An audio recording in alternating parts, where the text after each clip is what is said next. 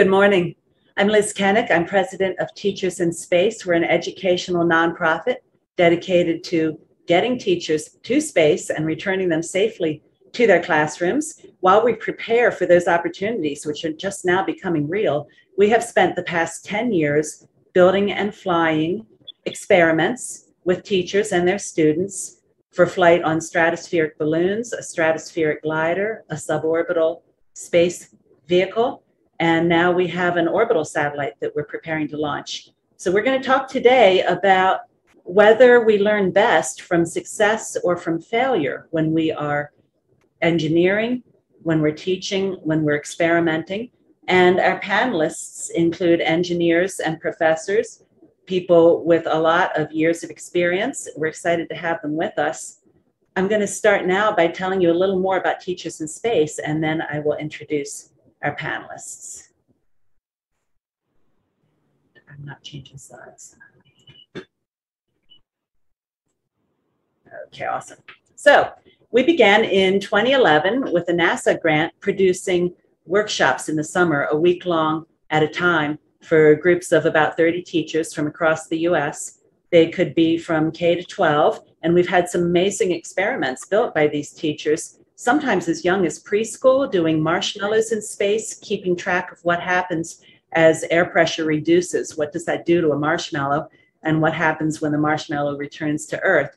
And we've also had a really impressive experiment built by an 11th grade student and his teacher, who is one of our panelists, comparing the radiation readings from a Geiger counter that is unprotected to a similar Geiger counter that has radiation protection on it. We've found that repeatedly on different types of vehicles, and students really enjoy working with the data from that experiment. We have flown over 100 successful experiments to date. We just had the loss of our first orbital satellite in September of this year. It flew from Vandenberg Space Force Base. The rocket lasted for about 2 minutes, beautiful launch, but it had a failure of an engine and had to be destroyed. So we'll have a couple minutes to talk about that. We are rebuilding, they are rebuilding. We're going to launch again by the end of December. We had a lot of success to get to that point. One briefly catastrophic failure, and now more successes ahead. So lots to talk about there. These are some pictures of some of the things that we have done over the years, beginning in 2015 with the 1U 3D printed CubeSats with Arduinos. You can see the one on the upper left has the colored marshmallows in it, and the one on the right, upper right, has the radiation experiment with the Geiger counters. Sixth graders in Syracuse, upper left corner, entered their experiment in a science competition and received money to continue their research. And in 8th grade, we're still working on experiments based on what they began doing with these balloon experiments. And the students in the center bottom picture are learning soldering and building Arduinos. That's at a high school in Queens, New York. These are some of the space experiences we have been part of. We sent experiments in 2014 to the International Space Station. These were designed by teachers and students. And Kendra is with us. She was a launch engineer and saw some of these experiments get flown. In the lower right corner is the brand new company Firefly, whose rocket was the one that we were on the first launch. This is not unusual. I understand that every company has had to destroy their first launch, and we're excited that they are ready to launch again, hopefully by the end of the year, and have promised us yet another flight for our payload. So we're looking forward to that. And we have Hashi Sudler from Villanova University has an experiment flying on that. He's on our panel.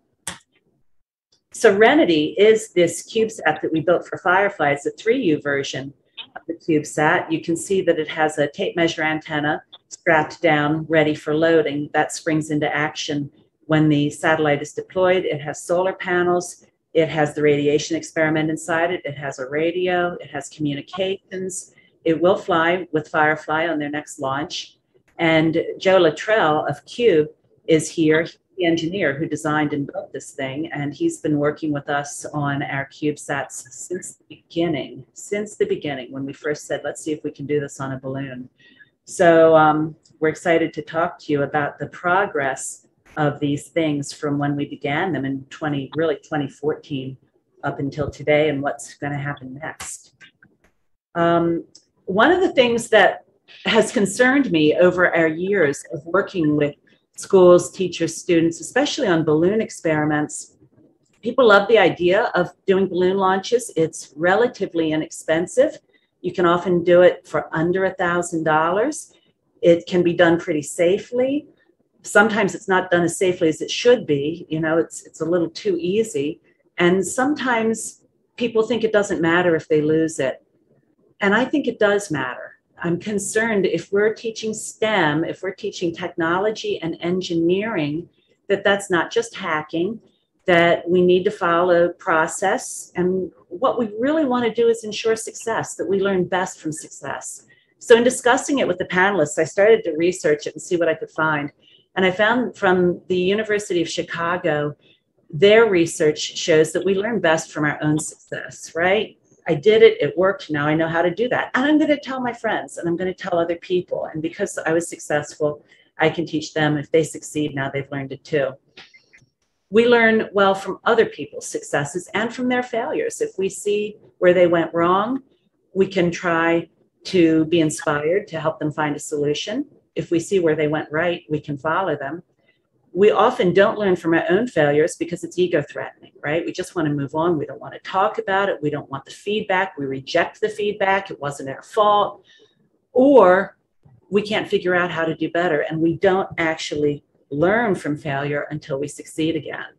So panelists here today came at this from very different viewpoints, depending on whether they are engineers, in which case they will experience a lot of failure, and how do they and their teams prepare for that?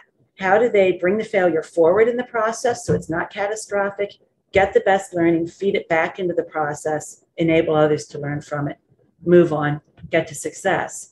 And for teachers, how do you use failure? Teachers on the panel have said to me, we need failure as part of the education process. It's required. If people only succeed, they don't learn how to prepare for when failure occurs. So really fascinating. And I know that if you're in the audience, you probably see these differences and are looking forward to talking with us about it. Okay, so when we don't learn from failure, because it can be threatening and we tune out and don't get the feedback, that undermines our learning. Here on this slide is the note if you want to look into the research and read the full article. And this will be recorded too, so you can go back and see this. But right now, what I want to do is bring up our panelists. That's me in the upper left inside the Perlan glider, the stratospheric glider that set world records while carrying our teacher and student built experiments in 2016 and 17 and 18. It's in the hangar and it doesn't yet have its wings on. You can see its trailer in the back. The wings come off when the plane goes into the trailer, and it's got protective film over the windows. It reminded me of the Virgin spaceship, and so I loved that I was allowed to climb inside it. And we've got Stephanie is here from the Challenger Center in Las Cruces. Hashi is the professor at Villanova who's teaching CubeSats and blockchain. Barbie is education specialist at NASA. I've got Kendra Toole has been a launch engineer at a number of companies, at ATK, at SpaceX, and at Blue Origin. Chaz is spaceport engineer at Spaceport America. Joe is the founder of Cube, the CubeSat company. And Chris Murphy is our teacher, our science teacher at Gloversville High School in New York, whose student came up with the idea for the radiation experiment. Now I'm going to let each of them go in order. So Stephanie, take over. Should I stop sharing my screen?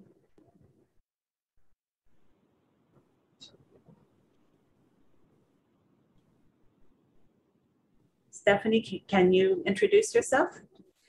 Yes. Hi, everyone. Good morning. My name is Stephanie Hofackett, and I'm the Associate Director of Teaching and Learning for the Las Cruces Public School District. And I also run the Challenger Learning Center of Las Cruces in Las Cruces, New Mexico. So it's wonderful to be here this morning.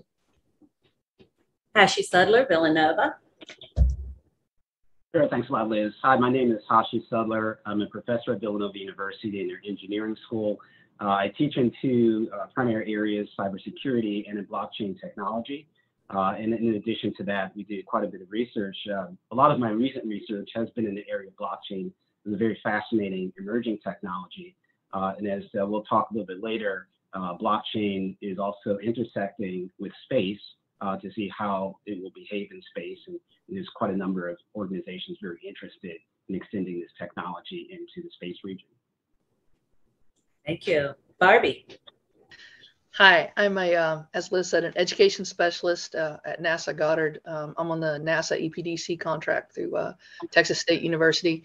And prior to coming to work with NASA, I was a 20-some-year educator, high school. And I also participated in the summer program, both in Florida and in California with the Teachers in Space program quite a few years ago.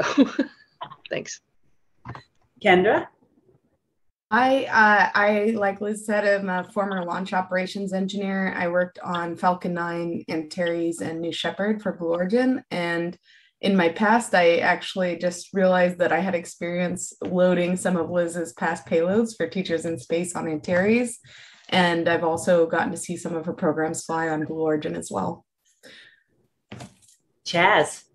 Hello, I'm Chaz Miller. I'm a spaceport engineer at Spaceport America here in New Mexico. My background starts back as an engineer in the commercial semiconductor industry at Bell Labs at that occupation for 20 years. Then I returned to school to learn planetary science at New Mexico State University. I got my doctorate in 2013, and that winding path landed me in Spaceport America at the end of that. So this is a really great group. I'm excited to have them here.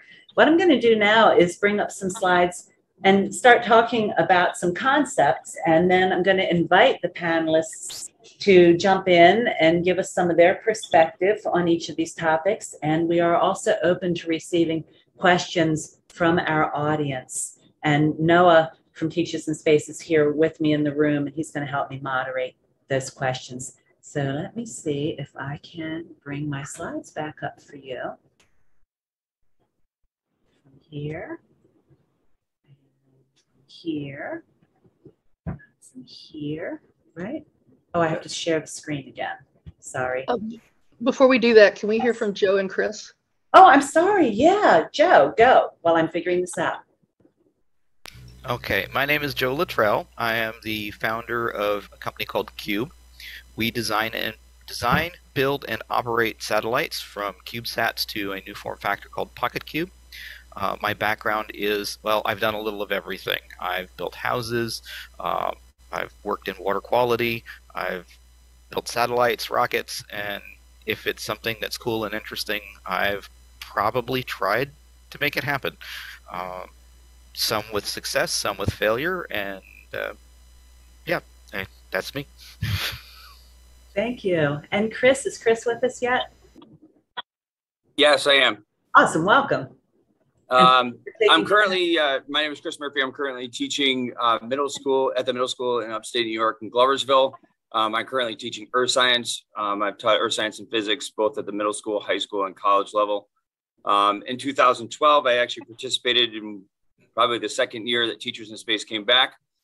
And that workshop pushed me towards high altitude balloons. So I'm currently on the board of directors, serving director of high altitude balloons with Teachers in Space. And through that experience, I've created a student-centered club where we launch HAB or high altitude balloons.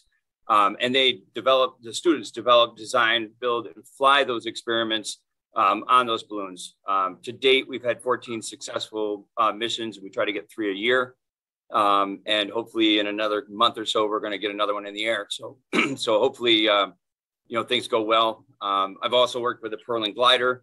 And as Liz was saying, one of our students had a radiation experiment that's flown on the glider and a couple different rockets now at this point. And Chris, you take an engineering approach with your high altitude club, is that right? Absolutely. And that's going to play into what we're talking about for sure, because a lot of the process is what I'll be discussing in during the topics. Thank you. All right. So first thing that is dear to my heart is that hacking is not engineering. With STEM, I have seen in the past several years a lot of excitement about hacking, a lot of hacking events. We're going to get together. It's going to be fun. We're going to do stuff real quick. And then a concern that often comes afterwards is, okay, but how do we actually implement that? And so in talking to engineers, I see that there are times when hacking is appropriate, but needs to be fed back into the engineering process unless it is a quick fix for a single occurrence. In order to make something into a product that's supportable, that's been tested, that you know the full range of its capabilities and when it's likely to fail, that's where you need engineering. So this is my slide. This is what I think. And then the panelists may have different or even better opinions, and so may you in the audience. But let's start with this. The way I see it, engineering follows a defined, organized methodology. My background, I'm trained as a systems engineer and a software engineer. There are many, many other kinds of engineering, but this is the kind that I'm familiar with. Taking a systemic approach to achieve the best solution, looking at the whole system, including the people and the processes, not just the technology. And then starting at the beginning, what are we going to build? What's it supposed to do? How do we design it to do that? Build and then test, but that doesn't mean that you build before you test. It's not like Mousetrap where you don't ever test it until the end and then it doesn't work, right? And so as we get into the discussion further in this panel, you're going to see some different systems design and systems process diagrams that attempt to bring test earlier in the cycle. The earlier you test, the earlier you can find potential failures, the cheaper and easier it is to correct them. And some people like a loop model. Some people say that's infinite. You have to finish it and then move on, whatever, right? These are all models, not reality. But it's good to have the models. And I know computer teachers who keep the models up in their classrooms. They're constantly referring to it. But basically, requirements, design, build, test. And then, because it's a system, documentation, training, support, and management. All the people stuff, all the human factors that are part of success or failure. Hacking is shortcuts to a quick solution. I don't have time for all this stuff. All this stuff is good, but I need it now. I need it in the next 30 minutes. I need it in 2 weeks. So what are we going to do? We're either going to adapt an existing tool to do something new, right? That's typically what we do. But it's all about speed. It's all about getting to that success for this acute problem, this one thing that we need to solve right now. And therefore often involves breaking through security controls and limits. Now, some people get excited about that piece and think that that's what hacking is. And hacking, the term can be used in many ways, but let's talk a little more about that. And I'm going to ask Hashi in a minute to go even deeper. But first, just on this, Kendra, when we were discussing it, you said that hacking can get us to success without the depth of understanding that engineering can provide. Would you like to expand on that right now? Yeah, I think in my experience with launch operations, there's so many things that you have to test the limits on. And so often we do go in with things designed and with limits identified, but that you can't get everything tested in the schedule that we have trying to put people into space. Sometimes you have to take something out and really just test its limitations and see what you come up with and hack solutions. It's a term, I call it throwing spaghetti at a wall and seeing what sticks. Maybe don't say that when you're interviewing for jobs or trying to work in launch operations, but you can take a mission or you can take a program and you can see where its limits exist in some intensive testing or hack-based testing, I think. That's my opinion. And Barbie, you said that sometimes hacking can have negative connotations from an education perspective. Can you tell us more about that? Right. I mean, whenever you look at the, I would say, I guess, pure definition of hacking, it's, gaining, gaining unauthorized access to data in a system or computer. And so I think hacking in its general nature can have a negative connotation in terms of doing something, I'll put the quotes there, illegal or something that shouldn't be done. Of course, I think to me, the way we're talking about hacking here is more of an informal way. But as far as in the classroom with students, you want to make sure that you're not encouraging them to really take shortcuts that they're not supposed to be taking. And I think if you look at more of an engineering design process in that direction, that it would be more helpful to talk about those types of changes. Thanks. Thank you. So Hashi, now you gave us a definition from MIT, forcing a system to do more than originally intended. Let me turn these slides over to you. I think these are your slides. Mute, unmute, unmute Hashi. Unmute. There you go. Okay, great. Can you hear me? Yes. All right, super. Yeah, and this slide has some contributions from a variety of the panelists here. What's very interesting about hacking is that although it's very technical, it certainly has a number of definitions that have evolved over the years. The term was actually originally coined at MIT back in the 1960s that really defined individuals who were thinking out of the box. They were looking for non-standard solutions to problems. So they would essentially innovate, rapid innovation to create solutions to get things to work. Over the next decade of the 1970s, the term evolved into people who were very focused on computers.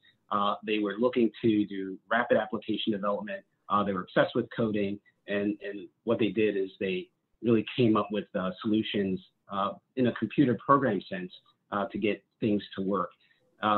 Over the 1980s and even to today, we do know quite a bit of the more pejorative term where hacking is viewed as individuals who are breaking into systems who are going beyond legal limits to access systems when they should not, or taking digital information that they shouldn't.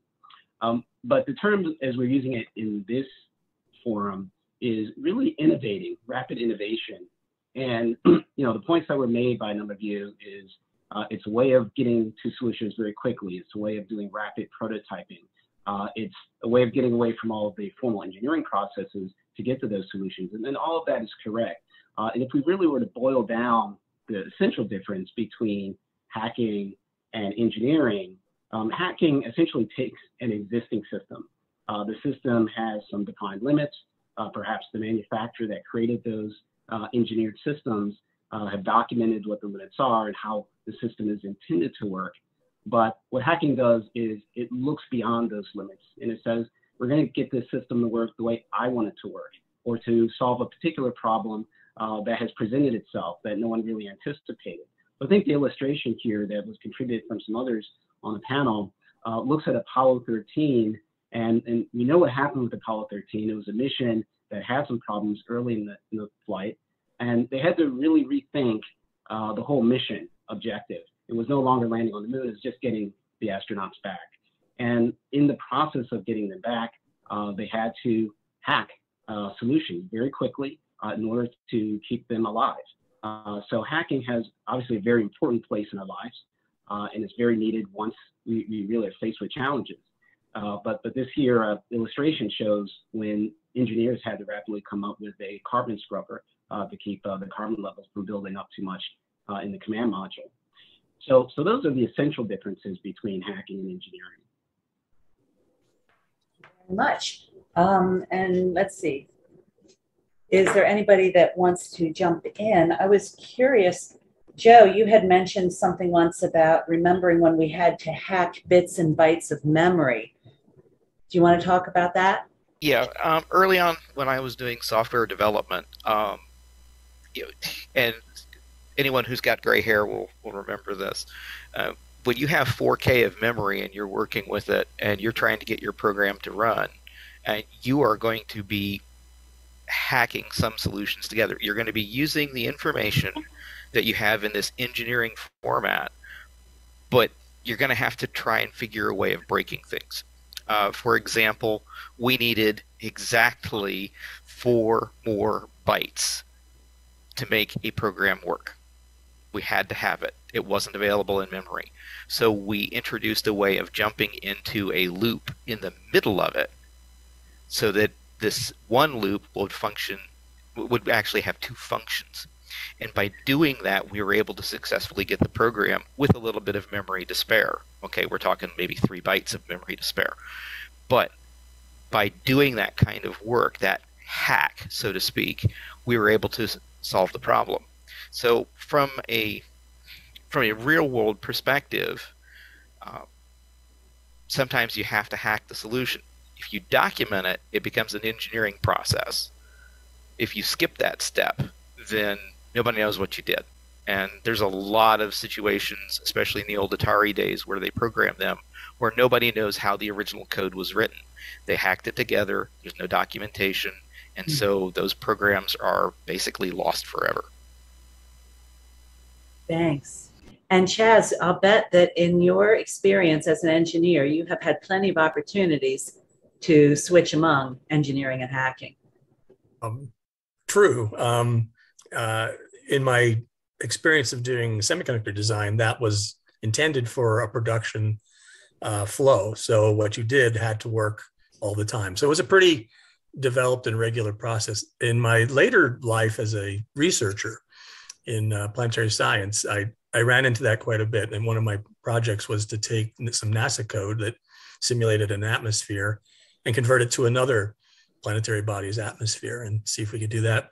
And the code was what one person referred to as spaghetti code. It had evolved over many years, over many different people, and it wasn't well documented. There were all kind of kludges and fixes and go-to loops inside of go-to loops, all kinds of things you didn't want to do. And clearly it was done to solve a particular problem. And it was a huge effort to try to back engineer some of that work. And in fact, in some ways, the project didn't work because of that. So as far as Joe says, if it's not well documented, the hack was fine for whoever did it. It worked once. And so that's all they needed to do. But it wasn't something you could regularly reproduce. So if you're working in something like building a rocket and your intent is to get it to go to orbit one time ever, well, okay, you can hack and one day you'll get it, maybe. But if your intent is the first time it gets to orbit from then on, you continuously do that. You need an engineering process to know that you can repeat what you did. And as Kendra pointed out, you have margins that you can count on. Engineering gives us repeatability. Thank you. I have to say spaghetti is a technical term now. Yes. It means be also, careful. Yes. I do want to say, Liz, I think something that's important that Chaz, Joe, and Hashi have said in their examples is that I believe there's responsible hacking. All of these hacking situations took place in environments with a sandbox of safety, of a very well-engineered sandbox, and they're experts who are now responsibly hacking within a sandbox that they've engineered and developed. Thank you. Okay. So we talked about some engineering design processes. Here's one. Hashi, this is still your slide, so go on, tell us more. Yeah, let's talk a little bit about what really distinguishes engineering. Now, both engineering and hacking are technical activities, but what really distinguishes engineering is this element of design. Engineering is really all about designing how the system is intended to work. And engineering leverages mathematics very heavily in order to really understand all the parameters to be able to predict and to model what this system is supposed to do. So you can see there's an illustration there of mathematics.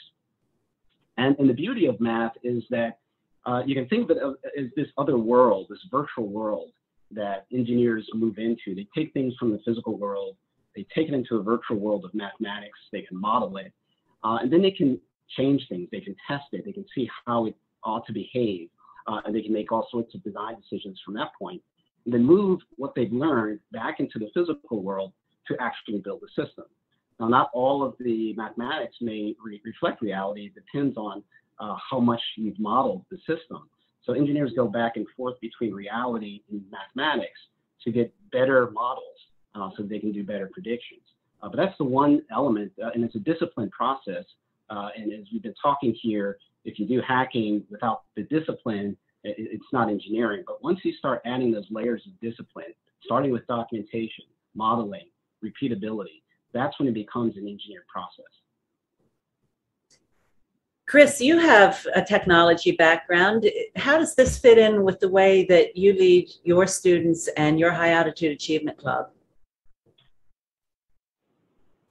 Well, it's funny you say that, because I was actually going to speak to part of this later on in the presentation. But I think one of the biggest things that we found, that the process didn't always come first. And I guess that's what kind of like what Hashi's saying here is that, we had set goals on what we were looking for as far as success goes. And when we did that, there were things that we hacked along the way to get get that first goal. Our first goal was to have an experiment, go up in the air, and actually launch it successfully from somewhere.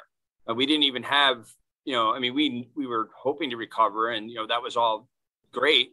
But during that process, when we got our first one out, we were, in between two nor'easters. And so we were just trying to get that thing in the air, and get data from it and see what happened.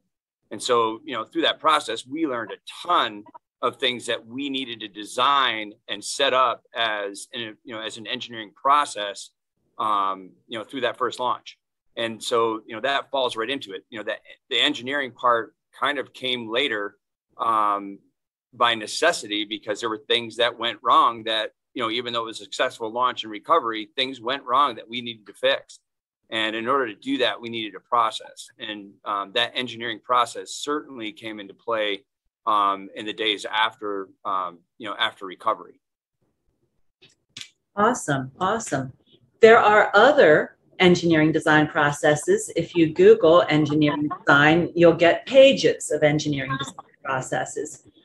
Way back when I was learning this stuff in the late 90s and working in software engineering, first at Black & Decker and then at Morgan Stanley, one of the things that was happening at that time was moving systems from big mainframes where they'd been running for quite a while onto distributed computing, onto client server applications, running 24 hours, running processes in London that could be responded to by somebody in Asia as time changed, so that things could always be handed over, could always be accessible from everywhere. The waterfall methodology on the right came from big projects that had to work, and you can break out the work into different teams to do the design and the requirements and the analysis and the testing and the build, but it's slow. And if it fails at the end, you have to start over. And so as we moved toward being able to do rapid development and distributed work, we came more to the model on the left of moving very quickly between coming up with a possible design, almost like hacking, and then having a team that included customer service and support, as well as engineers, prototyping it, working through it in workshops, any way to figure out before actually building and implementing it, how it would work and where else it needed to be changed. I'm curious from the educators with us today, from Barbie and Stephanie, whether you use models like this with your students and what your thoughts are on engineering design process.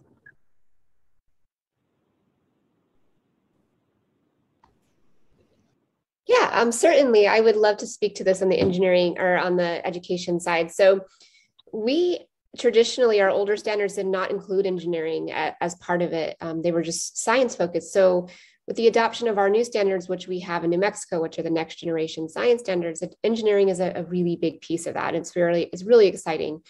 There are 8 science and engineering practices, and students also engage in engineering design process that is similar, looks similar to the one that was on the first slide, the previous slide. And so really what we're working with our students and engaging with our teachers in is that iterative process of engineering. And we're trying to get ourselves to tease away from the scientific method where this is how it's all this linear thing and it goes in this order, when we know that isn't really how it works. You're going back and forth. You might have to research and then design and then have to go back and research. You might create a solution and then you need to refine it again and then communicate it again. So you're kind of going back and forth. You're improving, you're testing. You're asking a lot of questions. You're imagining, you're planning, and you're creating. So you're going back and forth. And with students, you know, it's interesting especially with younger students, I find that they're natural engineers. Their minds do this all the time. They're going back and forth quite easily. And as students get older, they become less willing to try to go back and forth. They just want to go, like, get it done, right? I just want to complete the task. And so it's really a shift, right? It's a shift to think about engineering in this way, and instead of a linear way and a circular way. That's kind of like an engineering project life cycle is kind of what I tell students. Like, you're going to have to keep going, and you're always going to be improving the design, regardless of that. So it's exciting, and we're doing a lot of work with students and teachers to use and to have engineering be have a greater presence in classrooms. And one of the ways we do that is by allowing or by creating opportunities for students to have project design opportunities where there's constraints involved, but there's also measures of success for that engineering task. And so that's been helpful in framing engineering for us, at least in the education world. And I know Barbie has a lot of experience with this as well. So I'd love to hear from her. Yes, thanks. As Stephanie pointed out, the next generation science standards, which New Mexico, but not all states have adopted that, but generally speaking, especially from a national platform, as far as NASA is concerned, we look at the next generation science standards as our lead. And part of their goal is to bring the engineering design process up to the same level as scientific inquiry within the class. And their model is a little bit cyclical. They kind of just have three. At NASA, I guess probably one of our, whenever I think about the engineering design process, there's an activity series called BEST, which stands for Beginning Engineering Science and Technology. And the first one that we used there was a 6-step process, and very cyclical, like the one on the previous slide that Stephanie had referred to as well. But it doesn't really show a starting and ending. And so that we've done some revisions, and coming out shortly will come a process that actually shows where you actually start, so that you start with the asking the questions. And while we know the engineering process can really start at any point, it can start with just, even while you're doing the experiment, to know that, hey, there's some other things out here that we can look at. But as far as the education process, whenever you're doing an activity with students, you want to have the ask, you want to have the imagine, you want to have the plan. Yes, you want to get into the test, experiment, repeat, and improve, but you want to make sure that there's an actual starting point where you can look at requirements and constraints. And I love showing pictures that, it's like there was a requirement, but there should have been a constraint. And so this didn't really work out the way that it should have.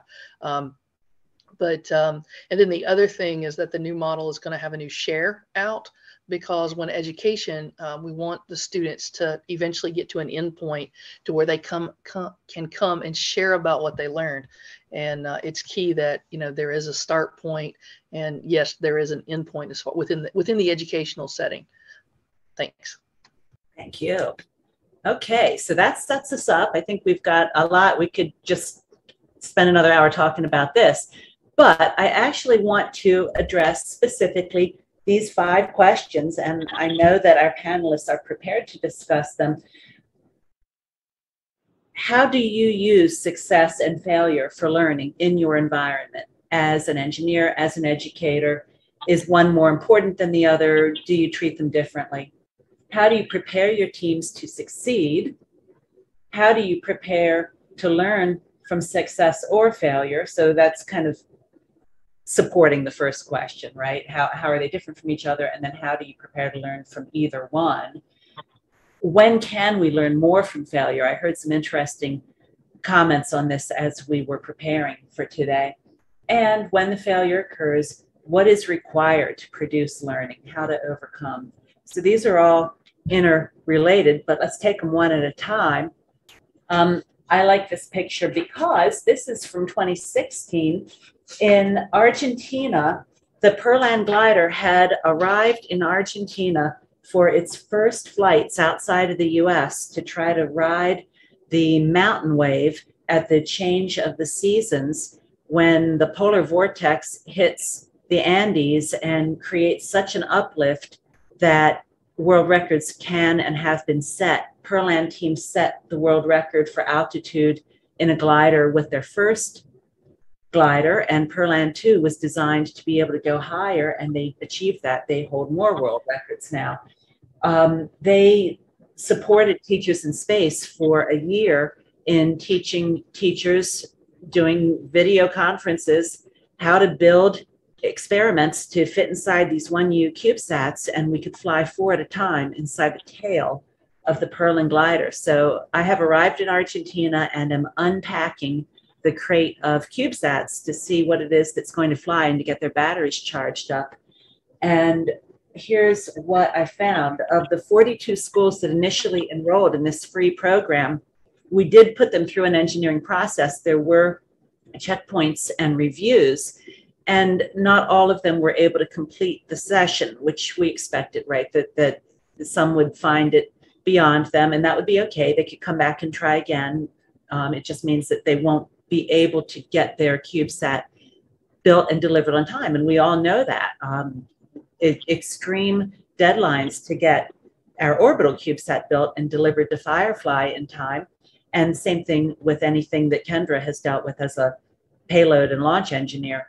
So of those 42 schools that initially enrolled, 10 actually met the deadline for delivering built experiments, and unpacking them and seeing them for the first time myself, we found 6 were ready for flight, 4 needed some more work. So after that summer's flights, we paired the schools whose CubeSats were not quite ready with schools that we felt could help them. Maybe they had a similar experiment or were located close by.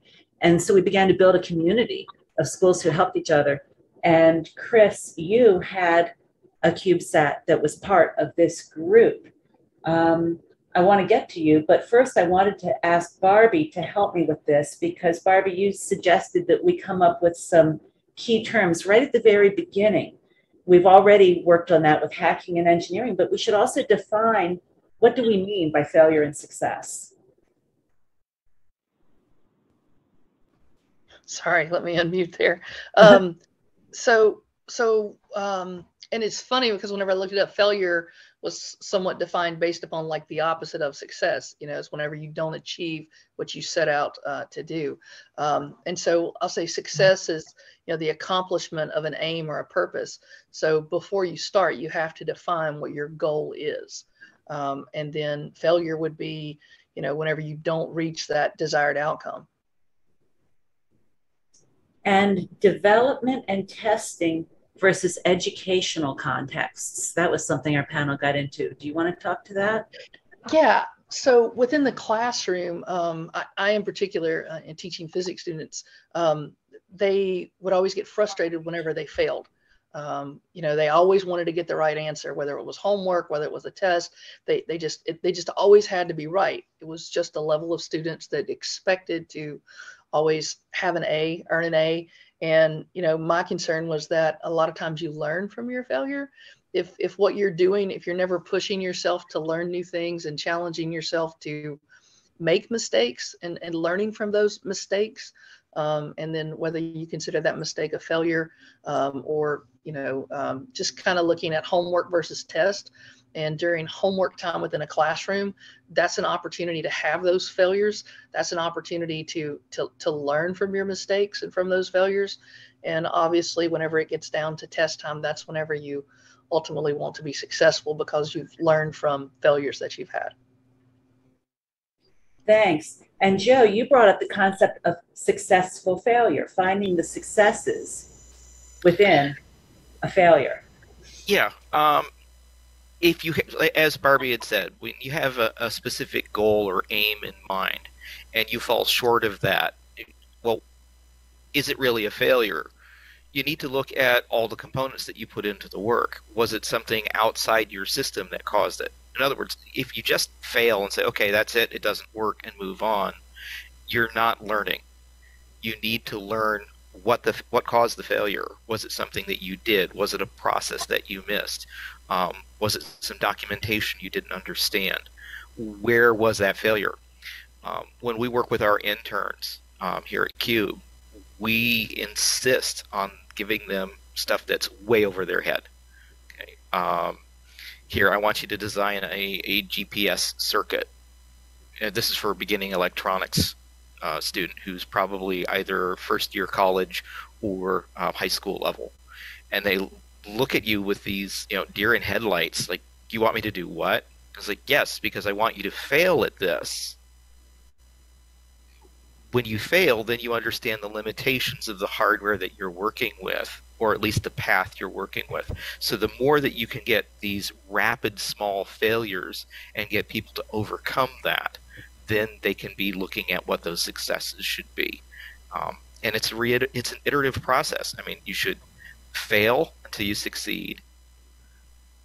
It's basically fail, document what you did, analyze what you did, take time. A lot of people fail, move on. Take the time to understand the failure, then move forward and make it a success.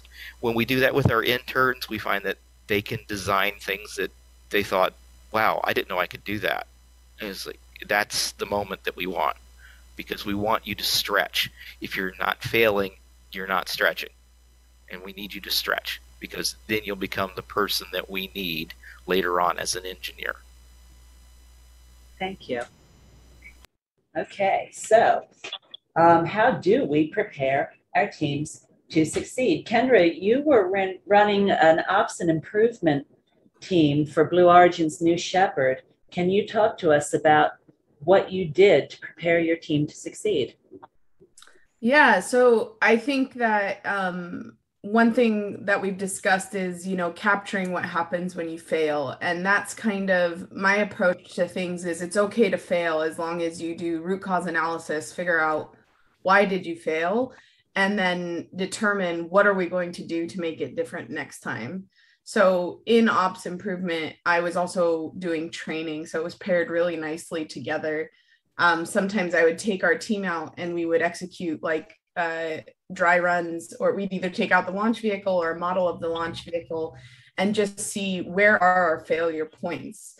And we would do missions from end to end. So executing end to end, I think it's important that you see how all the testing that you do integrates into a full system. You can have a perfect system that doesn't fit on the launch pad. I've had that experience where people in one office designed flawless fluid systems and they literally didn't connect to the launch pad. They didn't reach the launch pad. So you have to do system end-to-end testing. I think it's important to capture the issues. So on Antares and different missions, we might go out and do a dry run, but we didn't capture every single issue. At Blue Origin, my role was to go out every launch and capture everything that went wrong. And that can make me seem like a jerk when we get into a position reviewing with the team, that I'm always finding the flaws. But I think it's important for growth to identify the points where the system or our plans fail so that we can change them and improve them and be ultimately successful on launch day, not taking the risks on launch day. And so we would, like, for example, on astronaut recovery operations, we would go out, run it till we failed, then we'd go back and we'd discuss. And we treated every operation the same, whether it ended in failure or success. We briefed prior to going out. We said, hey, we're out here to learn today. If you make a mistake, it's not your fault, it's the system's fault. We need to fix our system. We need to fix our processes. This is not the fault of individuals. So we always briefed, and then we'd come back in and we'd debrief in a fault-free environment. So often we would discuss failures in the procedure is written incorrectly for this, not technician number 3, you made a mistake when you torqued the bolt wrong. It was, what does our procedure say that is incorrect so that we can improve it, so that we set our whole team up for success on launch day. And we always would follow this process: brief, execute, debrief, root cause analysis, find the failure, update the processes or update the engineering. If it's a mistake, like I said, on when the vehicle didn't fit to the launch pad, we said, hey, this isn't the failure of our fluids technician who couldn't get the connection. It's a design flaw. Let's go back and fix the design. So we treated every approach the same, kind of brief, execute, debrief. That's my recommendation. Thank you. Stephanie, do you do something similar or different with your teams at Challenger Center? So I actually, I see a lot of similarities, and that's pretty exciting. So just to give context, the Challenger Learning Centers, there's a network of these centers, and maybe some of you are familiar with them, but what they are is they're simulation based space centers, and there's a lot of role playing for students. And so when students come to us, first of all, they've had some pre-learning with their educator, with their teacher in their classroom, so they have some context to the mission itself. And when they come in, we do a pre-brief with every student, and we go over our measures of success, our mission measures of success. And these are easy for students to meet because we always ensure the health and safety of the crew. That's always the number one. And we're going to search for water, and we're going to search for life on Mars. And so there isn't like you have to find them. It's just a search. And so we set them up for these mission measures of success, which we always meet. We never leave. I'm an astronaut on Phobos or on Mars. And then we have our primary and secondary objectives. And so we usually have a main goal of the team, of the task that we're all working towards. And then every group of students who we have several stations, biology, communications, health, bot, all of these different stations, they have their own primary and secondary objectives. And so we go over these in the mission post brief after we're completed. And when we have students come for a 2-day situation where they do a mission with us and then they do another mission the next day, we usually allow the students to not meet all of their objectives. When we only have them for a day, we do some Challenger magic and we push these objectives through on our own side. But we allow them to not meet full success, and we allow them to not be able to meet all of their objectives. And so a lot of times what this does for students is they come back in, and when they're doing the pre-brief, it's never about any particular team or about a particular student. It's just same thing. We're trying to figure out what happened. And a lot of times students are like, well, I think it's the solar flare, or it was that we didn't get our communication. It must've been down. There's all kinds of different scenarios the students come up with. But the reason we do this is because as a district, we really feel strongly that students who receive feedback after any kind of scenario do better than just students who study. And so the feedback piece is really important. And that's because it causes reflection. So when you get feedback, you reflect.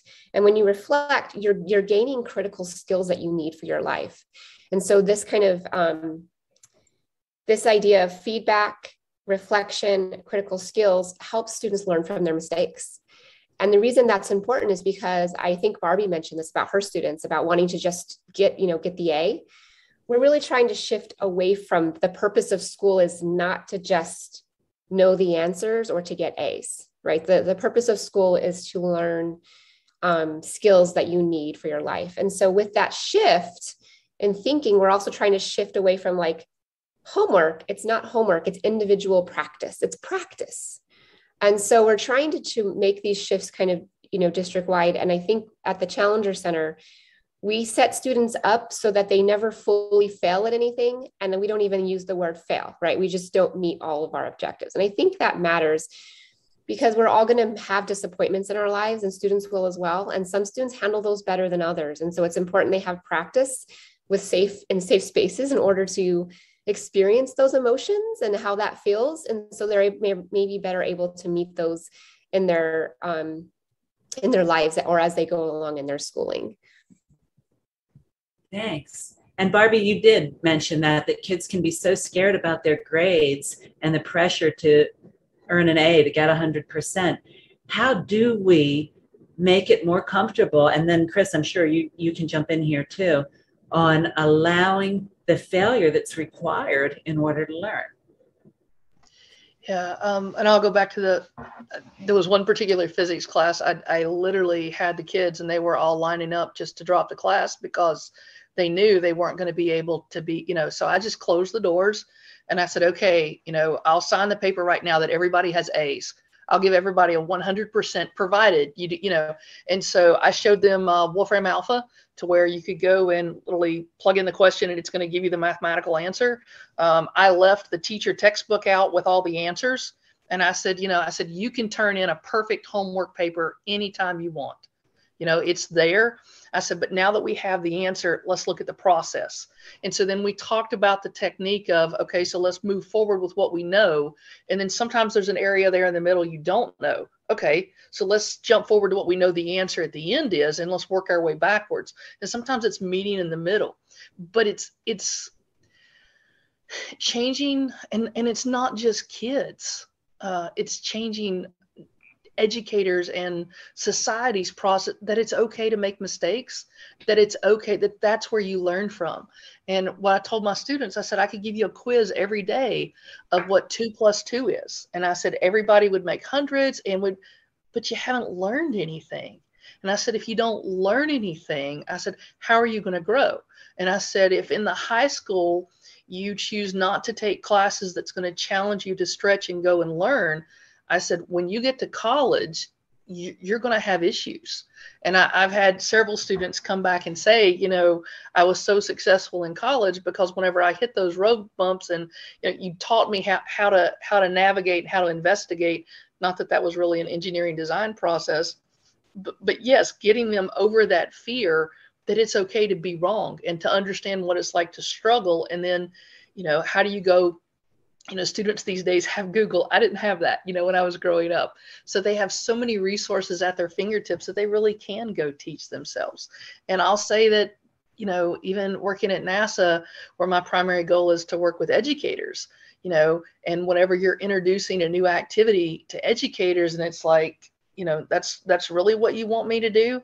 And their concern is about failure. And so, just starting at the get-go of a presentation with educators and say, it's okay if you fail, because that's where the learning's at. And, and I think sometimes that's something that needs to be taught, and we need to, I guess, kind of relieve the pressure. And one of my favorite quotes, I put it in the chat, is John Maxwell: failure isn't fatal unless failure becomes final. And Joe kind of alluded to that earlier as well. I mean, as long as you're going back and you're learning from it, failure is never really, a real failure, I guess. Sorry. Thanks. Thank you. Okay. So this slide is titled Preparing Teams to Succeed. But as you can see, we've come around to, but sometimes in order to succeed, we also have to enable failure. So how do we actually learn from success or failure? And Kendra and Joe and Chris and I were all involved in this. It's interesting how it happened that Teachers in Space had anything to do with this accident at Wallops Island. We ran a competition in 2012. After one of our summer workshops, we said to the teachers, here's a challenge for you. Go back and work with your students over the year and send us your design idea for an experiment to be flown to the International Space Station with instructions for the astronauts to perform. And we got about 30 interesting design ideas. We chose our 3 top picks, the ones that we thought made the most sense, would be successful, would be interesting, there'd be a lot of learning from it. And then we submitted those 3 finalists to the Student Spaceflight Experiment Program, from whom we had purchased a flight. So we had a flight, we just had to pick who was going to get it. And the winner was a school, of course, in Melbourne, Florida, whose teacher just is such a fan of the space program, and I'm sure did a really great job of helping her students come up with a really good experiment related to ALS and finding out whether there was a difference in the rate of enzymatic breakdown of proteins on the space station versus on Earth. And they actually found a 40% differential. So it was really amazing. That experiment flew on the first space station resupply mission of orbital ATK out of Wallops Island. And we missed it because, right, this is another little bit of failure within success. We all know that rocket companies are really careful about that first launch, and the window within which the launch is acceptable is so narrow. So there were date issues, there were all kinds of things that were finally ready, and by now it's January, and some of the worst crashes in spaceflight have occurred in January. And this was January from Virginia, not January from Florida. In fact, on the beginning of this particular launch window, those of us who were in New York were ready to jump in my car and drive down there. It was so cold. It happened to be below 0 Fahrenheit. We almost couldn't get our cars started. And sure enough, it was too cold and the launch was delayed.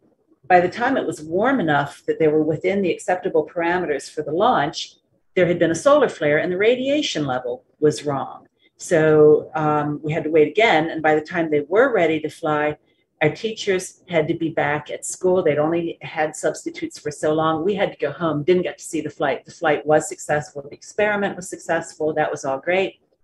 Our 2013 contest winner flew on the next flight, which was also in 2014.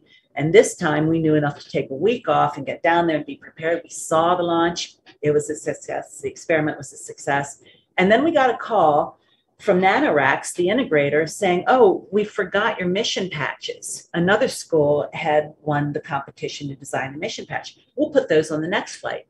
So they put the mission patches on flight 3, and this happened. Then we got to learn what happens when you lose your rocket and your payload. We had to scramble a new set of mission patches. NanoRacks got those up on a SpaceX launch. That made it to space and came back. And then the folks at Wallops Island found the NanoRacks capsule that had the original flight mission patches inside it, and they were unscathed. And so we got those back too. So now we have the ones that went to space and the ones that survived being exploded. So this was super awesome. And Kendra, since you were actually involved with loading our mission patches, maybe you want to talk to us about the brief and debrief culture some more as it pertains to something like this. Yeah, so this specific failure actually had just left the program. So I wasn't working on this specific failure, but of course my team was. I think something that's important is that failure is always something that we prepare for.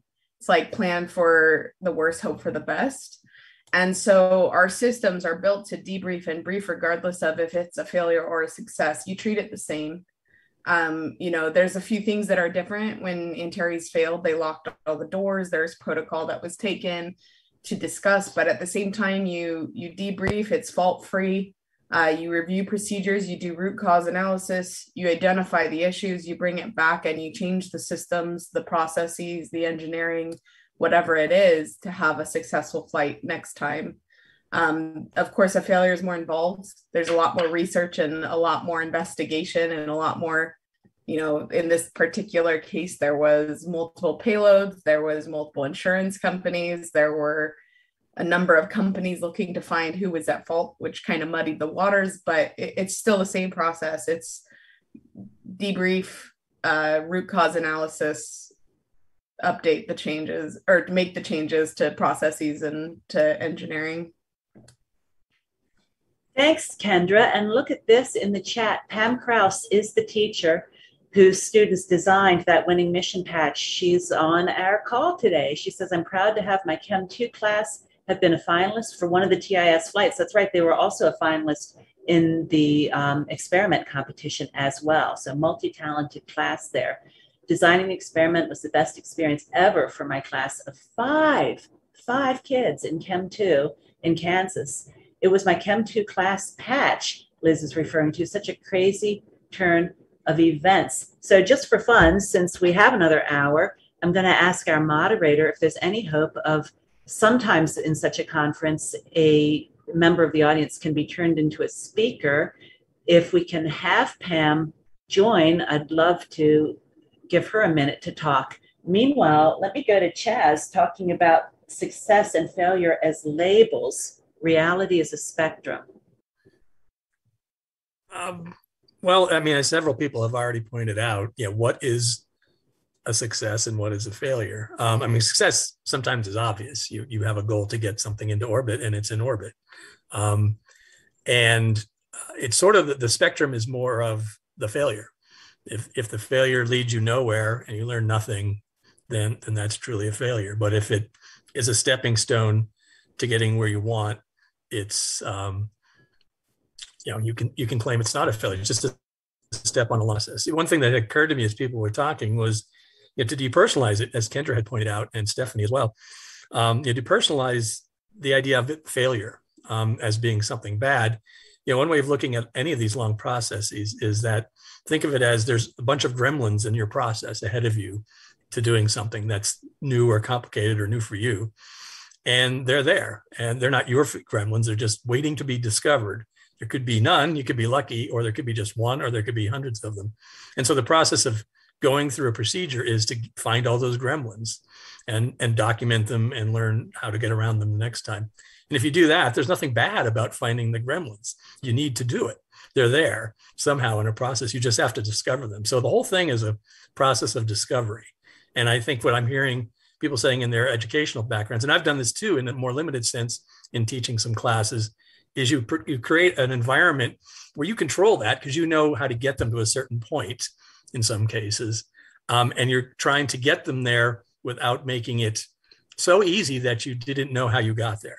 And so you didn't encounter any gremlins, not because you have to experience failure necessarily, sort of for your own personal development, which might be a good thing, but because that's how everything works. If you have to do anything at home, this is not just something you have to go to engineering school. Someone else also mentioned that too. Young kids know how to do that. I think Stephanie had said this.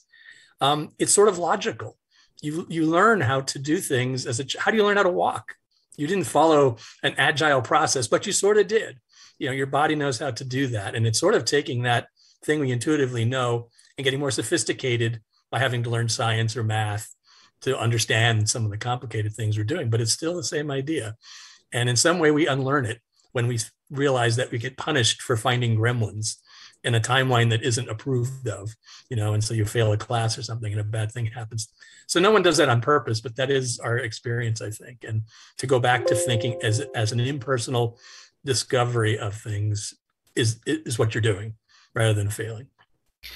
If I could jump in on that, one of the hardest things that I've had to do with interns and even some of the folks that I've worked with is separate the person from the success or the failure. It's I'm not a success, I'm not a failure. The system was a success. The system failed. Where was the failure? How do we fix it? But really getting people to separate that whole, oh, I failed. No, you didn't. There was something missing that prevented you from success. But you yourself are not a failure. That is just a hard concept to get across to people, that you are not either a success or a failure. You have a success or a failure. Thank you. Absolutely. And Chris, you said you want to add some things, and then Pam has joined us. So go ahead, Chris. Yeah, I actually, I may backtrack a little bit here. I just want to cover a few things. I was watching Eileen Collins, her presentation prior to us coming on with actually my kids. I don't know if you know, she's a first female pilot of a space shuttle. And Rick Serafos, who I flew with in Southern California in one of the glider things that we did there.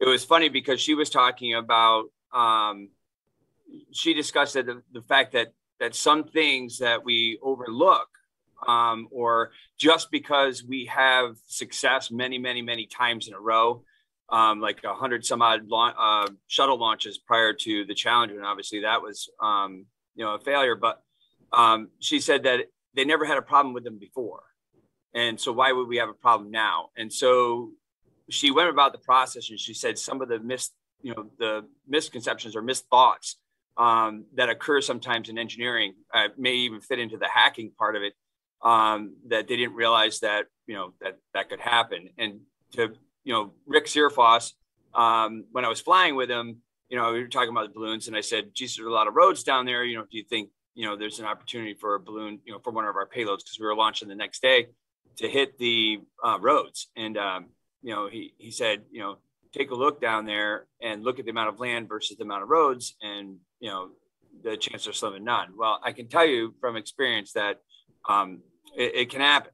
And that was one of the things I wanted to bring up, is that over time, and we talked about, a lot of the panelists talked about process and being able to analyze and being able to, go through success and failure and which one, to learn better from and things like that. And I can tell you from the experience with high altitude achievement, and along with Barbie and I forgot who the other one said it, but different students learn in different ways. And even in the classroom, most educators know that. And so both, failure and success can be ways to achieve success. It's just the way you go about doing it and the way you label it, like Joe just said.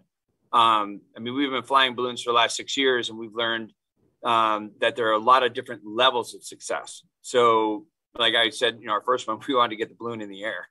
We wanted to get more, but that was our first success. Then, just design process and being able to test all the different parts of the design in-house before it goes. And some of that, and Eileen Collins was even saying some of that you can't test until it just happens. But then you have to backload that data into those models so that you can use it at a later date.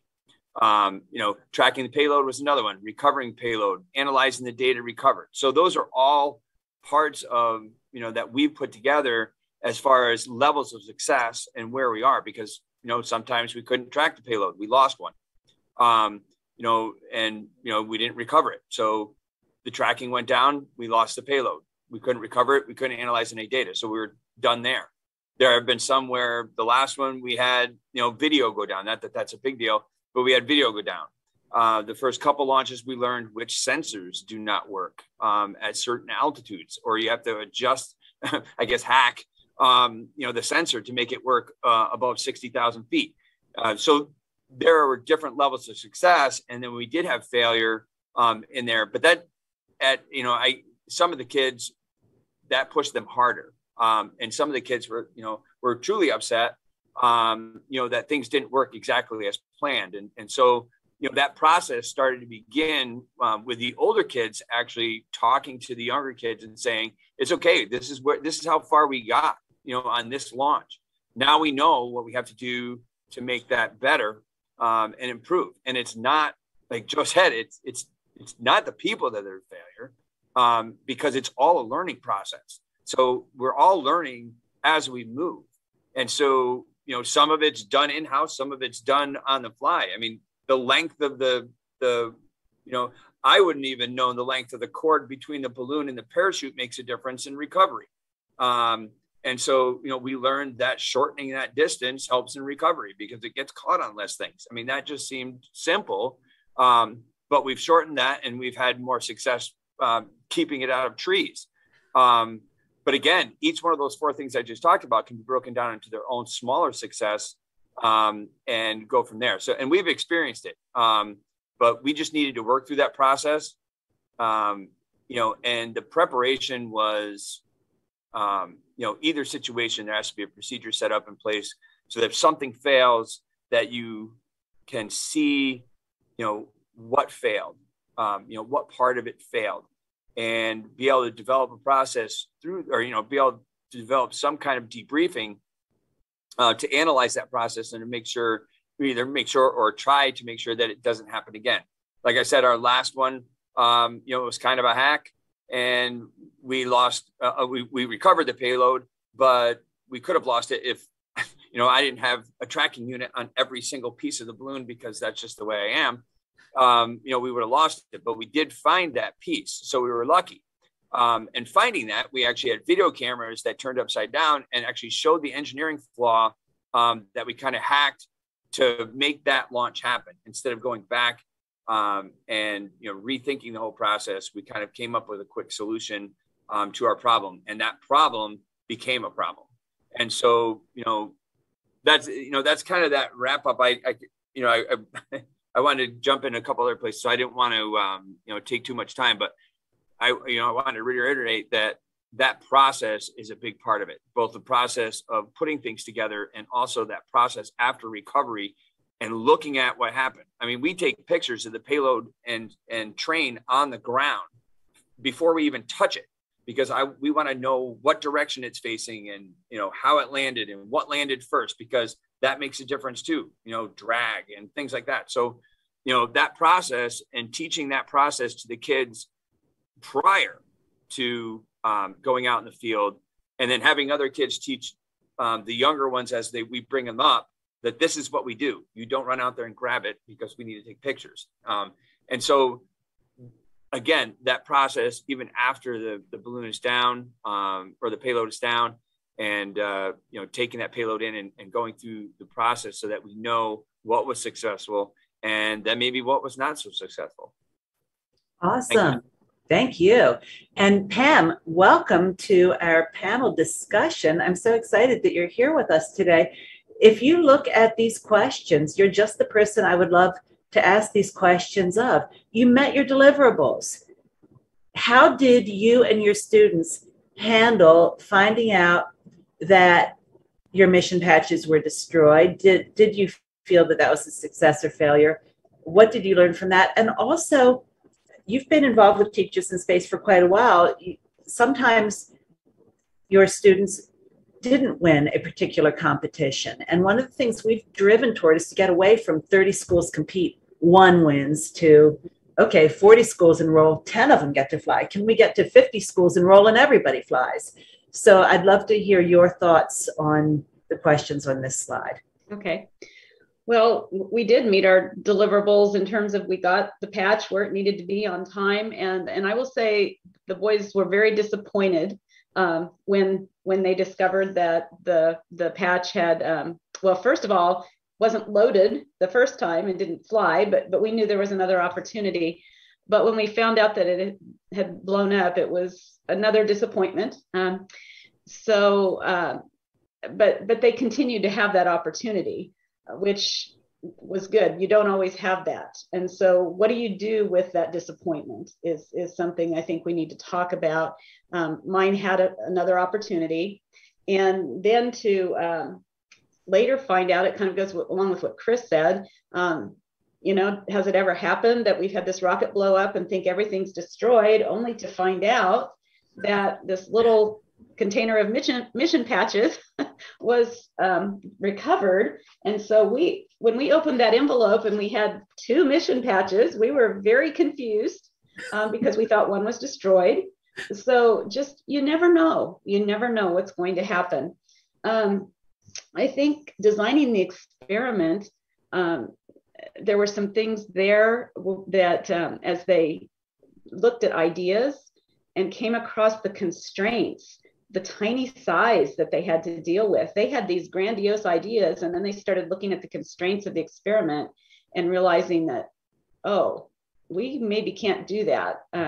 So working through that process, to be selected one of the 3 finalists and looking at the comments that the judges sent back on the initial competition, and seeing where they did well and things they could have improved was a good learning experience.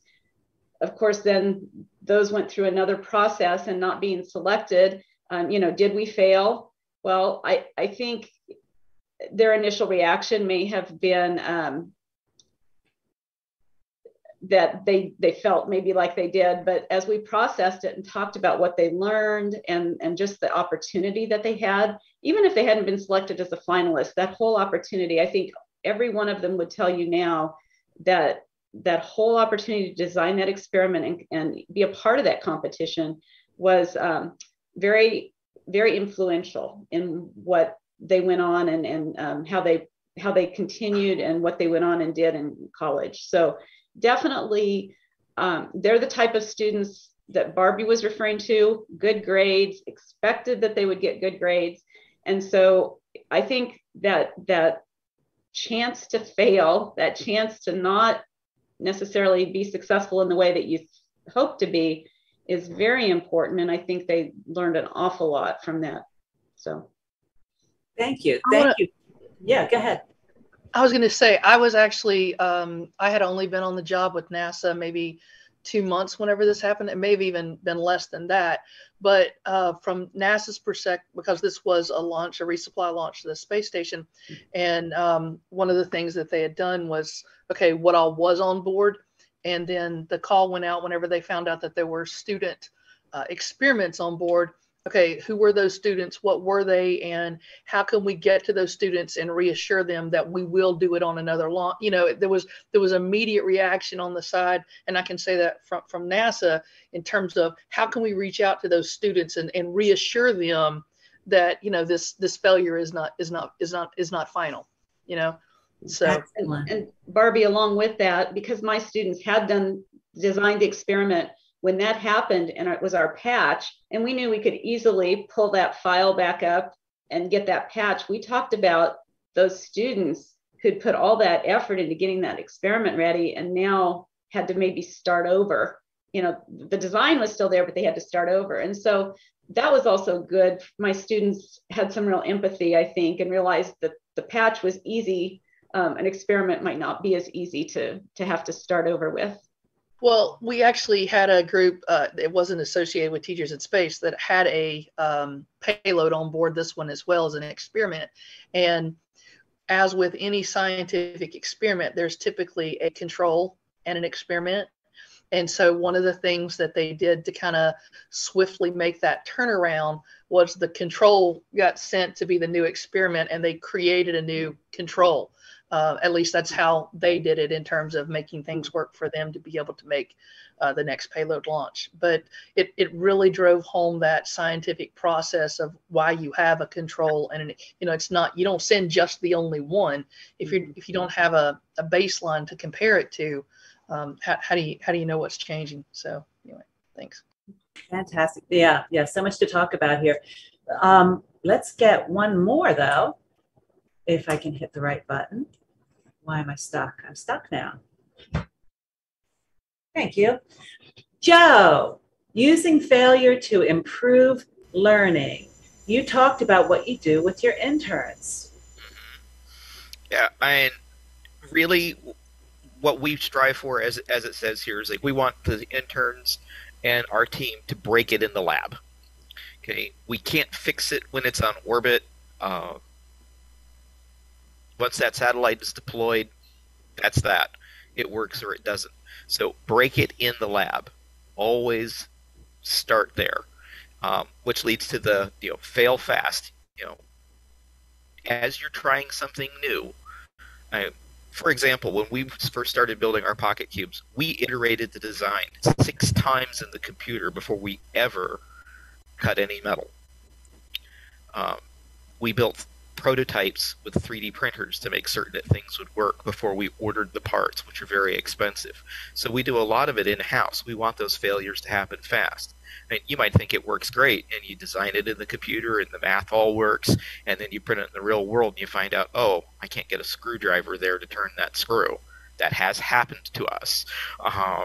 You just have to be ready for that. So be ready to break it. The unknowns when you're dealing with new stuff are going to bring unknown failure modes. If you have that process, as has been reiterated time and time again here in this presentation, it's about process. Follow your process. When it fails, fix the process, adjust, move on, and keep doing that. Really, that fail fast is important. It's something that we did in software, because the big turn now is get to minimum viable product. Well, if you hack into that minimum viable product, you're going to have a hard time reverse engineering that hack. So if you follow your process and move fast and break small segments of it, but document what you're doing, you'll end up with a working product. Again, for us, we want to fail in the lab, not on orbit. On orbit is a bad thing. And because of that, we follow a process called the Rama process here. And that is everything we build in threes. So in the example where the experiment was lost, so they used the control and then they had to build another control. Well, we would have another satellite ready to go and still have the one in the lab that we can poke around with and find those failures. That's just a good way of doing it. But again, you've got to get to those. You got to train people. It is hard to train for success and failure, and celebrate that success. That's the other thing, that when someone has a success, acknowledge it, recognize it, show them that yes, this is a success. Make certain you document everything that you've done successfully, and then let's move on. So that's what we do. We try and train our interns to think not just in the engineering process mode, but what are the feels? How does everything work? Don't let it affect you when you do have a failure, and fail fast. Thanks. And Stephanie, I already used your example and I appreciate it about how you work with your teams. So if it's okay, what I want to do right here is ask Hashi to talk about how you have worked with your students, because we just lost another one, right? We lost Serenity. You were looking forward to running a blockchain experiment. How are you using that failure with your team to prepare for the next time? Well, it's interesting because it all comes down to how we define success in the first place. And oftentimes people define success fairly narrowly and is rather binary. You either hit the target or you failed. But if you define success somewhat broadly, you'll sometimes be surprised that success may take some time to mature. I started as an undergraduate student at Villanova University, and we were involved in the space program. We were trying to fly experiments in the space back in the late 1980s, early 1990s. Unfortunately, we were never able to get a flight up there before NASA discontinued the program. Now, 30 years later, I'm a professor at the same university, and we're about to fulfill the university's original mission of getting an experiment in the space. So it sometimes takes time for success to actually materialize. All the things that we learned and the things that we experienced 30 years ago, they're all coming back. So that was an investment from the university's perspective to get us to this point. Yes, we've lost the satellite, we lost the experiment. This is just another feather in our cap towards the ultimate success. So I talk to the university, both faculty and students, and really remind them that we are on the road to successfully launching an experiment, and this will be the first of many. So I think people do need to define success a little more broadly and realize that sometimes it takes success time in order to show itself. Awesome. Thank you. Okay. We are up to our final prepared question for discussion now. And this one is on maximizing the learning from failure or success, or both.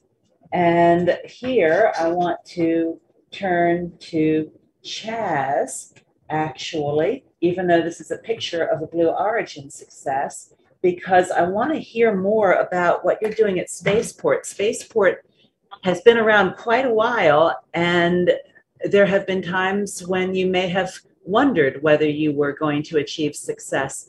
Talk to us about some of the things that you have experienced over the beginnings up until the present, and now what's coming on with Spaceport.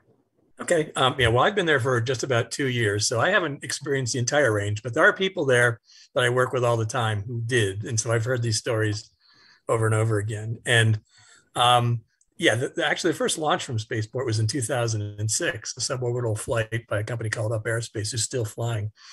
And the impression, of course, when you're at Spaceport is everything is Virgin Galactic, which is very understandable because that's human space flight and that's getting a lot of attention. And that is the anchor tenant. And that's sort of the reason that the Spaceport got approved. But that development process has taken a long time, as often happens. So people have interpreted that, and the reputation has been that nothing has happened at the Spaceport until Virgin Galactic actually arrived just less than 2 years ago on the site. But Spaceport essentially is a platform. So a lot of the things that we're talking about and what Kendra's talking about and Joe's talking about and Hashi talking about in your experience in launching to space, these are our customers. At Spaceport, we don't do any of these things. We could watch this happening sort of from a distance and sort of behind a veil. We need to know enough about launch operations to understand what charges are going to be needed, what infrastructure might need to be added, what safety issues there are. But beyond that, these are startups. I think of us as a startup spaceport catering to startup companies. So there's multiple levels there of success or failure. And honestly, we just see the end product of that. The customers don't need to share with us their details of what they're doing, except for the specific things that relate to safety. So it's sort of watching it from a distance, like other people are doing as well, and interesting to see. And so we see lots of times people are coming in first time they're ever trying to launch anything, and it doesn't work out very well at all. And a lot of disappointing moments and very awkward moments. Like you could just see the excitement, and maybe people's investors are there and the board of directors or somebody who's involved, and kabloom, nothing. And so it's heartbreaking to watch, but it's also heartening to see them, even in those moments, building up their courage to say, we're going to do this again. And so you can see how, the setback, call it a setback if you want to not call it failure, it certainly feels like failure, it affects other people. So from the space point of view, it's interesting because I can't say I directly am involved in that process. I can sympathize with it as an engineer in a former life, not in flight operations, but that's the only way you can look at it. So it's kind of like a window into watching this happen multiple times from multiple customers. And again, all I can say is seeing people go through it. It's very clear that no matter what you do, like you said, I think everyone's launch you had said from your experience, Elizabeth, is going to fail. Very visibly sometimes. At Spaceport, it's not so visible, fortunately for some of the companies, because we're not on the coast launching very large rockets. But it's visible enough to the people that matter, to these people who are doing flight operations. And of course, there's been so many successes as well. Is a delay. Virgin Galactic obviously has gone through a lot of delays. They haven't met the schedules they wanted to, like any other aerospace company, almost never does. Is that a failure? I could argue that that's a success and that they didn't take chances that they shouldn't take. They understand the risk levels. The risk level is very different from a university trying to launch their first rocket with someone's CubeSat that, isn't going to make it higher than 10,000 feet, probably, just the way it works out, versus launching people. And I know, Virgin certainly knows that. Again, we don't know the inner workings of the company. We don't need to. That's not our purpose. We're the platform for these companies to work at. So it is somewhat frustrating to watch because you can't help. You want to reach out and say, well, let us understand this. And we have engineers here we could talk to. They don't need us to do that. They don't want us to do that. And so our job is to stay back and tell us when you'll need us and what you need from us, if anything, to solve the problem. Most of the time, they don't need anything from us. They're going to go off and do their own work and continue on. And we get to see what the result is the next time. So that's been my experience at Spaceport so far. And that's going to continue. What we hope, of course, is that our main customers learn from their successes. Like I said, we have a customer launching since 2006. They've been doing it regularly. They want to expand, but they're doing it profitably. And they are sending payloads and suborbital flights and recovering them very reliably now. So there's a whole spectrum there. But clearly more geared towards, like I said, these are startups, towards the challenging part of their flight test. Thank you. Thank you. So to wrap it up from the presentation perspective, I thought about this success. This is a payload picture from the recovery of Blue Origin's capsule that can fly passengers. That's why it has windows. Can also fly payloads, which is what happened when we were there. This was a 2019 launch of CubeSat payloads that rode on New Shepard and then were recovered the same day. So we got to go out and see this capsule be hauled back. That was very exciting. And then we even got to take a launch pad tour and see the target that the rocket returns to and go up on the catwalk. And Erica Wagner, their business development manager, made sure we understood someday when we get to fly, this is the very catwalk we'll use to enter that capsule. That's like one of the worst teases of my life. I'm still waiting for that to come true. But, it may be within reach now. I hope so for all of us. So these are many of the customers who had payloads flying that day. And I thought when putting the slide together about all the types of success that were required for this moment to occur, for the payload to be recovered. First, we had to get funded. And in my years with Teachers in Space, I came on after a grant had already been obtained. Teachers in Space was a project of the Space Frontier Foundation, and the original team earned a grant in 2010 to produce the workshops in 2011 and 2012. And I was brought on to run that project after the first summer to see the grant through, improve the flight experiments workshop, and see the program succeed.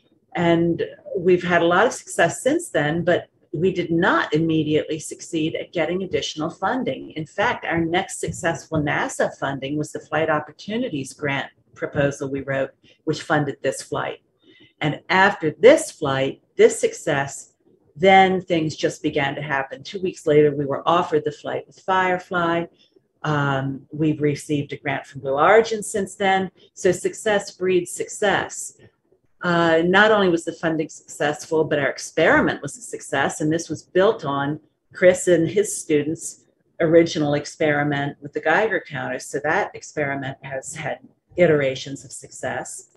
There was a new vehicle integration that Joe built so that instead of having to fly our own batteries, as we do with the balloons and with Perlan, we could get power and data from New Shepard itself, in addition to the data we collected.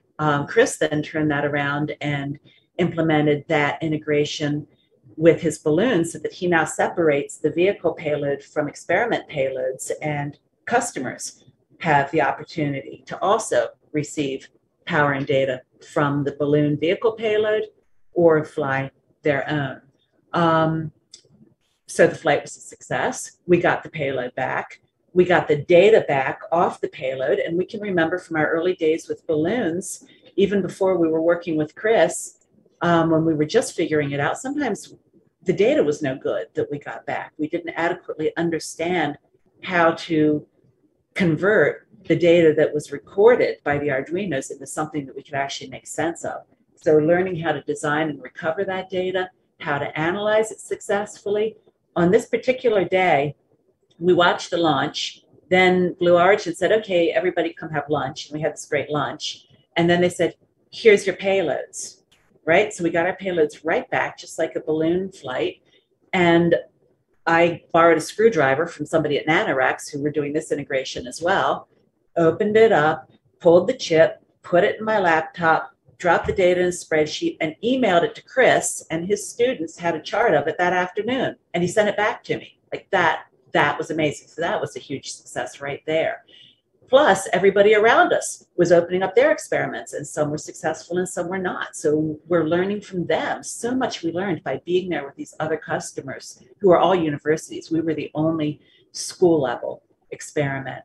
And then, of course, the press coverage that goes with that. You get press when you fail too, but you get even more when you succeed. And then the new opportunities. So lots and lots and lots to discuss about failure and success and how they integrate and how we use them. I want to know if we have questions from our audience. We do not. So I want to give the panelists the opportunity, because I love listening to you guys talk with each other. And maybe I will go back to Stephanie now to start it off and see if you have a burning question or comment that you want to share, and then you call on somebody. Yeah, absolutely. So I've enjoyed, even though I'm one of the panelists, I've enjoyed listening to all the panelists. And so I'm wondering, from those of you in industry, what skills or what can we be doing as educators to help better prepare our students for this type of industry, especially because we are trying to build up the STEM workforce. And that's one of our goals, especially here in New Mexico, where it's such a prevalent option for students. And so, yeah, I'd like to hear a little bit about what you guys are looking for and how we as educators can help prepare our students. If it's okay, I want to jump in on this one because I have one request from education for really our interns, for all of our folks. Communication. You can have the best idea. You could solve world hunger. You could solve the climate crisis. You could solve any of it. You've got the idea. You've proved the math out. Great. If you can't tell anybody about it, the idea is useless. That in itself becomes the failure. They need to know how to communicate. It sounds like, okay, well, why do I need English? I'm an engineer. If you can't write out what you did, it's not going to work. If you can't get up in front of an audience and tell them what they're doing, you can't get on Zoom like this and have a discussion about what it is you're doing, it's as if it never happened. So to me, in industry, the big thing that I want, communication. Teach communication. Okay. We know that STEM is fantastic. It's really changed things. The level of interns that I'm getting now are light years ahead of what I was getting when I was working in rocketry back in 2004 and 2005. Okay. I love it, but they still can't communicate their ideas, and that's what we need. That's what we need in industry. So I want to jump in and say something there, Joe. You made me think about who can talk about what they're doing and what they're failing at, and who can't, and the difference between government, nonprofit, and eventually for-profit, but not yet with investors, right? And the need to only look like you're succeeding while you're still trying to get funded, as opposed to having a mission to actually share what you're doing regardless. And I wonder, Hashi, you have worked both in finance and now in education. Do you see this? Do you see that there are sometimes difficulties working with companies as opposed to working in education and research areas? Well, the areas do operate a bit differently. They have different objectives. Companies are very focused on profits. That's, obviously for their survival. Education is more longer-term thinking. They're very focused on the educational process. So these types of institutions are driven differently, and therefore the way they expect people to communicate and operate and the skills that they bring are slightly different, at least how they emphasize the contributions people are bringing to those organizations. They're measured a little differently. But I would definitely have to underscore what Joe is mentioning, is that importance of communication. It is the glue in any of those types of organizations, regardless. You have to be able to take ideas that you have and communicate it to your peers. And oftentimes, engineering solutions, especially if you are in STEM, they're not always done alone. Most of the times they're done in groups. And therefore, your ability to function in a group, to work with your colleagues, to share information clearly, accurately within teams is essential to achieving the organizational objective. But kind of to your point, Liz, the type of organization you're in, and that can vary by industry, and it also can vary by sectors, whether you're profit or you're educational. They will have certainly different ways in which they're looking to emphasize types of communication to achieve their objectives. Thank you very much. Yeah, if I could jump in just for a second, Liz, on that same thing, and I know I'm not in the industry, I'm more education, but I'm getting into the industry. The thing you're talking about, communication, I think even as educators, and other educators can agree with me that I don't think we communicate as well either. And that's a good point, is that we should almost learn from that ourselves, because communication between the educators is important, as because as department head now, the science department, that's my job, is to communicate the information for the next gen standards down to them. And so, it's a point about communications. And then a perfect example of what Joe was talking about, because Joe was involved and Liz was there, when we were in Minden, Nevada, and I had one of my students there, and we literally built, engineered and built a payload container for the Perlin that day. And without the communication between all of us that day, I don't think we would have, we had one cut up and taped together by the time we're done, ready to 3D print, within 24 hours. And so, but if we didn't communicate and look inside the Perlin, see what we had, and even Austin, I was amazed at what he did, but being able to say, hey, is this what you're looking for? And you're over there building it, and he's there designing it on 3D print. And it was quite the experience for me, because I kind of stood back and was able to absorb all that and watch it. So, that communication piece is important to not only teach our students, but sometimes to think about ourselves as well. If I may, okay, Kendra, go ahead. One thing I wanted to say, because I agree that communication is key. I also think that with communication comes collaboration. Something that I often tell students is space is not just for engineers, space is for everyone. Having some of your teams be made up of not just people interested in math and science, but maybe bringing someone with creative skills in who can communicate, who can put together a presentation that tells a narrative, that tells a story. Having a finance person come in to run the budget. In industry, you have everyone. You don't have to just be an aerospace engineer to go to space anymore. You can be an influencer, you can be an accountant, you can be all these people. If you have a company of just aerospace engineers, you don't have a company. And Chaz. Yeah, and Kendra sort of just beat me to it, because I was thinking, we're talking about communication, and the more basic thing, and this is something that I think surprised me when I got into this in the early 80s when I was an engineer out of school. And it's different now because there's a lot more group projects that all of the people here are talking about now, and really wasn't as prominent in the past, where you sort of did homework assignments and took tests, and that was what engineering was. And then you went in and you started doing engineering, and I immediately found out, oh, this is a group project. Nothing is done by yourself. There's no homework assignment. There's no test that you take in a room by yourself and prove you know how this is. There'll be tests along the way, but you're sharing in something, and that's really critical. That gets to the communication. And you're right, Kendra, it's actually expandable to many groups. But even if you just live in a very highly engineering focused company, you might just be surrounded by engineers, but it's a group of engineers, because no one's going to know how to do this whole thing completely. And it's not all top down, or it shouldn't be, but there's some of that. So that's a key thing. And teaching the students that the part of the work that they're doing while they're trying to solve a problem is how you're working together is what you're going to take when you go into a workplace.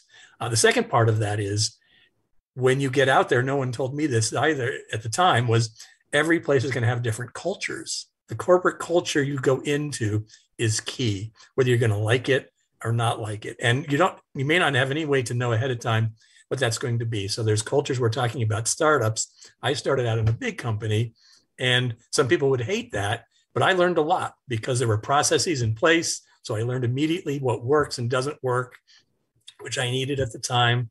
And I worked with people who were very good and experienced. Now, some people would say, well, that'd be too boring, and I want to go into a startup where people are, inventing it, and they're okay with that. But it's more chaotic, potentially, maybe requires a little more grit or something. And some people have that. And there's nothing good or bad about any of these. And you could change from one to the other. You could start out in one culture and say, well, now I'm going to try a different one and grow that way. But tell people that that's true. So if you get into a place you don't like, don't feel bad about it. It maybe learn and how to mold in, but realize that eventually what you're trying to do is find that right group of people. And that's where you're going to really have an exciting career, when you mesh what you really want to do with the people that you're working with, and they sort of think kind of the way you do, not exactly. And so you bounce off each other, and it can involve a lot of diversity, as Kendra gets to, and people with different skills. That actually works better when you get a group like that, because not everyone comes in with the same answers. So that's been my impression. And so keep up with the good work with all this group efforts to do this, and get the students to realize that that's, if you're enjoying that, then that's what you'll enjoy when you go out and work. Thank you. Chris, I know you've taken off time from class. You have to get back to class. Do you have any last comments or something you want to say to another panelist before you have to go teach some more?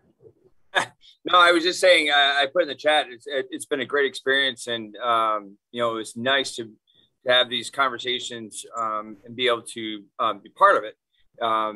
It's and success and failure, either way you look at it, it depends on how you look at it, I guess you would say. And, coming down from, telling people that they're not failing, and, letting them know that, it's something either in the process or in the end result that doesn't happen, doesn't mean that the student or the people are the failures.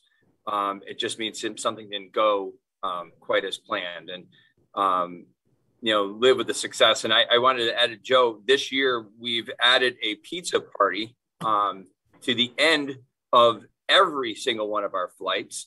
And the reason why is because we don't want to differentiate between failure and success. So, you know, if we have a success, you have a pizza party. If you have a failure, you don't. So, well, you know, we want to try to have those, and it's an investigation party. So really, we're analyzing data and looking at things, and you know, maybe looking at some video and pictures or whatever. But it's a debriefing. But you know, the pizza party thing makes it sound, you know, exciting. And you know, it's like a post-launch party, I guess. You know. Right. All right. Well, thank you, everyone. And it's been great. I do have to run though, because I am sure there are kids in my room already, and I am on the other side of the building. Thank you, Chris. Thank you. Bye-bye. Bye-bye. Anybody else have a point that they want to make sure they get to as we approach the end of this really fun discussion? I wanted to say this earlier, and I'm sorry I'm saying so much, but I want to say I really liked what Chris said about the pizza party regardless. We started the program out talking about shame associated with failure, and Chaz mentioned some good, interesting things about Virgin and taking a long time. I feel like Virgin really got a raw end of the deal from the aerospace community, and SpaceX has really championed celebrating failures, allowed the rest of the community to do so as well.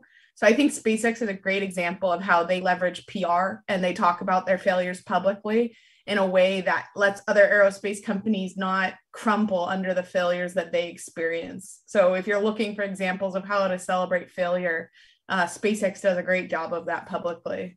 Kendra, I'm really glad to hear you say that. That was much clearer than what I was trying to ask at the beginning about what do you do when you're still trying to get funded? That's often the excuse for secrecy. Yes. SpaceX turned that on its head by acting like engineers and by saying, look, this is going to happen. We're trying to figure it out. Yep. And I felt that difference in my own job as well. We went from shame of our failures in the public eye to, hey, this is how we learn. And I think that can be done at the classroom level too. When you have students return with a failure or with a success, you still share it with the whole school. You still celebrate, you still publicize it because you're still moving forward. Awesome. All right. I think that brings us to the end of today. And thank you everybody for helping us learn how to celebrate and learn from both success and failure and make the most of each so that we continue our successes and enable our communities to succeed as well. This is being recorded, and we look forward to sharing it, and we look forward to following up with any of you who want to talk with us further after this. What's that? Website. Yes, the website is teachersinspace.com, and there's hyphens between the words, and I guess I have to share my screen again if I want to show that. Okay, Noah's going to type it into the chat. And we're in the process of migrating. We bought TIS.org, and we're going to move to that. But for now, it's still teachers-in-space.com. All righty. Here comes the typing of the website. There it is. Thank you all very much. I look forward to working. We're all going to be working together on stuff, and it's exciting. And we'll see you in space. Bye. Thanks, everybody. Thank you so much for giving us your time. Bye, everyone. And your expertise. Bye-bye. Thank you all.